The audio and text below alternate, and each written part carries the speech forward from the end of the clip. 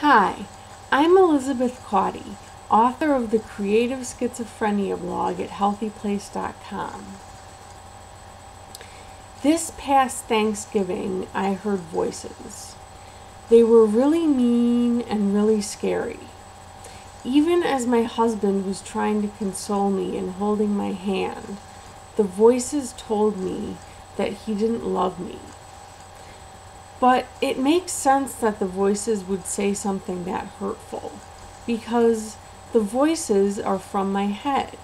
I know this. So they're going to know my weakest points and my biggest fears. Now, I'm not really afraid that my husband doesn't love me. He's very demonstrative with his love.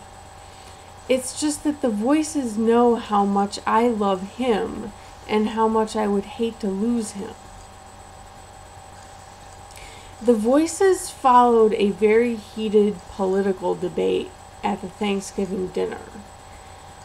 I'm not saying that the debate caused the voices, but it did make me a little nervous, which might have exacerbated the voices. But at the same time, I don't want to blame anybody who was at that Thanksgiving dinner for causing the voices. The voices aren't anyone's fault, including mine. They're just there, and there's something I have to deal with. This is Elizabeth Caudy with the Creative Schizophrenia blog at healthyplace.com.